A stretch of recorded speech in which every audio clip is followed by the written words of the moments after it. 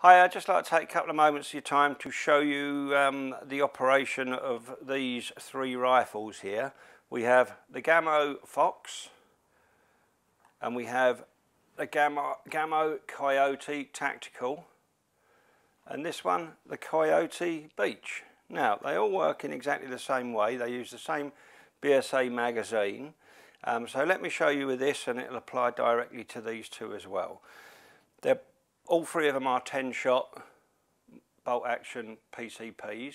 The fill pressure is 200 bar on all three rifles. So to load the rifle, bolt up and back. I tend to hold the bolt like that so you can pull it back nice and straight. You get a nice click when you know you've engaged the triggers here. So now leave the bolt back.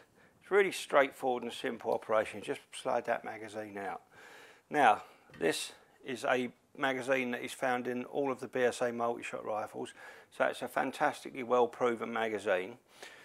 Pop pellet in, spin it round, spin it round, spin it round, pellet in, pellet in, pellet in, till you got the 10 pellets in there. Then with the bolt back, we just simply slide the magazine back in. We then push the bolt forward and then pop, away you go, that's one gone. Cock it. It's as simple as that. Just keep shooting it till you've done the 10 shots, then cock the rifle again, leave the bolt back, magazine slides out again, refill it and start the procedure off again.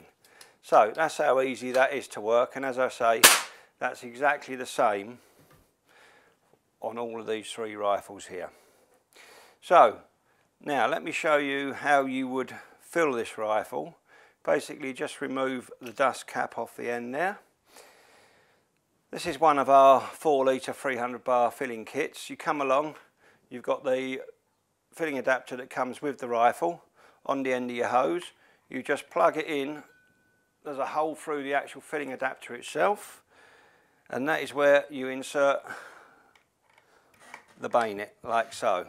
So that's stuck in the hole, like that. Now we're ready to fill. Same procedure if you use a pump. You close the bleed valve, then start pumping, or in this case, just open the air, trickle the air in nice and slowly till you get to 200 bar.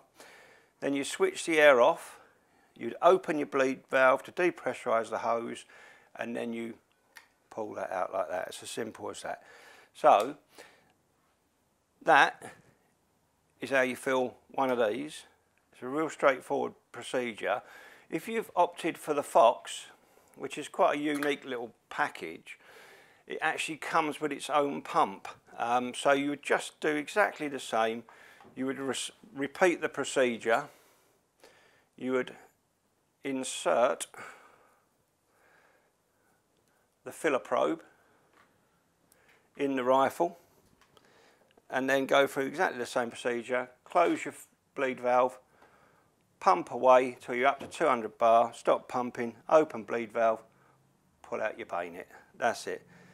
The only difference is that takes a lot more effort than that, but that comes as part of the PHOX package and it's fantastic value and it's a real good pump too.